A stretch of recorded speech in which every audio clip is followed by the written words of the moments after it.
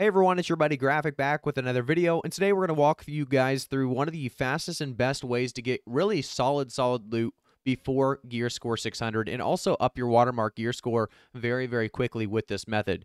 A lot of you guys probably have done things like this, whether it's in Merkgard, whether it's in Scorched Mines if you're level 60. However, this is definitely one of my favorites, and it's because you're going to constantly get purples, you're going to constantly get that high gear score. It seems like the drop tables on these two mobs that we're about to kill is absolutely insane. I've gotten, I think, 3 legendary parts in the span of 2 hours, which, by the way, if you didn't know, legendary parts are typically very hard to get. So what we're doing right now is running through the south side of Reekwater. And I'll show you guys here a map in a second. What you're going to want to do is definitely put a tent down right outside the front in case anyone dies. You're going to want a proper tank and a proper healer with, some DPS as well. And you can see that here in Reekwater. We're going to be running up this little ramp right there on the, like I said, on the map. You can see that we're going to be running up this ramp, taking out mobs along the way, because there is going to be a boss up here that we're going to be able to farm very quickly and efficiently, as well as a named mob that can drop some great, like I said, purples, blues, and, sometimes you'll get a green, but mostly, like I said, purples and blues, and then also legendary parts. But the cool thing about this, guys, is you're going to be able to get your watermark, gear score watermark up very quickly from this, because they're pretty great drops and constantly and consistently great drops. So I want to show you guys that here in this run, and I want to show you how to do it first, and then I'll show you some of the great drops that we got. So first off, you're still just running across this, Reekwater area. It's kind of the pirate zone. If you guys have ever done the pirates in Reekwater, this is just a kind of a way not to really cheese it, but to, do it very efficiently. Because in reality, we're killing everything we see, but there is a jump that you're going to need to actually accomplish to make sure you get that amazing loot from one of the named monsters. So we're going to show you here in just a second as we kill the mobs to get up to the top. By the way, once you kill these mobs, you'll never have to kill them again, really. So just remember that, unless you want to come back down later on. But typically, you can just recall from up here and you're good to go. So here we're coming up close to the gate, and you can see that gate. Behind that gate is a boss. You also can see a grenader in the top left of my screen. If you can see the grenader kind of throwing, well, let's see, there we go. The top left of my screen is a grenader. The big thing you're going to want to do here is if you have 2 groups, you have 1 person designated on both sides to actually shoot that mob probably once or twice each, and make sure to get that kill, really XP as well as the loot to drop for both groups, because that's a big deal. Obviously, if one group gets it and the others doesn't, you're not going to have too many happy players with you. But this is one that I learned with my company, Sentinels, so thank you for them showing me this one. But you can see I got a purple drop off that, and you'll pretty much get a purple drop, it seems like, 8 times out of 10 at the very least. I've got insane amount of purple drops from them. So then you're going to want to run past this boss. And I know we talked about killing the boss, and that's going to be the next step, but you do not want to kill it quite yet. So you want to run past this boss, and as we jump over to this, other clip, it's actually going to show us running through this really, not maze, but little jump area. So there's going to be a jump that we're going to have to actually jump through. And then you continue to run over here across the rocks and jump up a little small rock here on the side, the left side. You'll jump up there. You'll see me and Boats both doing it. Jump over here, and I'm angling myself the wrong way, so you'll see I angle myself more to the left with my camera, and there you go. We have it.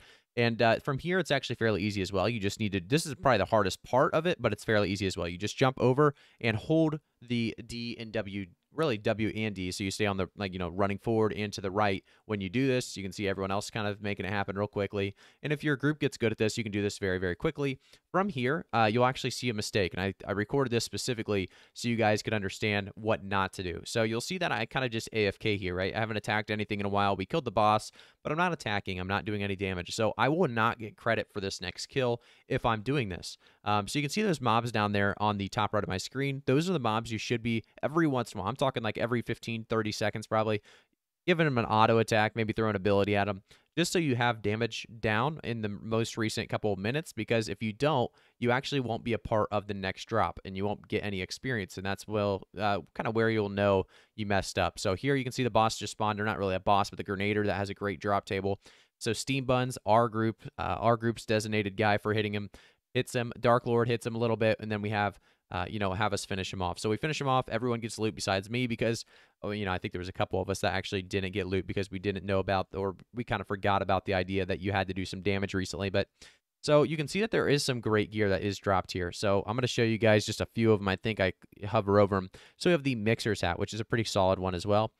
This is a 500 gear score, tier 5. Obviously, it's 500 gear score because it's the Jewel Crafter one, which actually gives you +2 quality, which is fairly solid. That definitely sells for a little bit on the trading post right now. And then Renfang's posts one that's called Petrified Fire, which is a Fire Staff legendary part, which is absolutely huge. I do obviously want those legendary parts, and this was just one random run that, one of us got a legendary, one of us got purple. I think everyone else got purple, so they just probably weren't insane, so they kind of didn't link them. That's one thing we started doing later on is we just linked all of our purples, which is basically, like I said, every single kill, just see if anyone else needed them. So then the boss comes back, and I kind of want to show you guys this boss fight and just show you how easy it is. I think we have, what, 9 to 10 people probably, so this is very, very simple with 9 to 10 people. But you can also see that every time the boss spawns, it comes with a different affix. So you can see the affixes right now being lightning, resistance, and what's the other one? Shattering. So you just got to pay attention to that, change your weapons based on that if you want to do more damage. But one thing I should be doing right now is, so you can see the boss has stamina. So I should be using my CC abilities on my hammer, like Shockwave and Path of Destiny, to make that stamina bar go down very, very quickly. And I also have, I believe it's called like the Warbreaker, which is a 570 gear score warhammer I got from a quest a while back. I think it was one of the main quests. And it actually applies rend when I use my shockwave on top of an enemy. So if I'm doing this smart and not completely on autopilot, I'll do what I just did there, run up, use it on the stamina bar, also applying rend and speeding up this kill altogether. But you guys should be able to see how good this loot table actually is. Every, 2 to 3 minutes, you're getting a purple or a legendary part for the most part. Sometimes, like I said, I got 1 green, I believe, and 1 blue, and then probably 8 purples and 2 legendary parts, something like that. It was unbelievable how fast we did these. It was a lot of great loot. Like I said, you upgrade your gear score watermark as well. So I actually went from, I believe, about 548 to about 558. So about 10 there. You can see I got a purple, so I'm looking at my purple. It was Harbinger of Evil, which, by the way, these have some great passes on them. So reduces max cooldowns by 2.6%. And you can also see, a couple more. So more people got some great purples. But I just wanted to kind of show you guys the quality that you can get with the Harbinger set that is continuing to drop from this boss.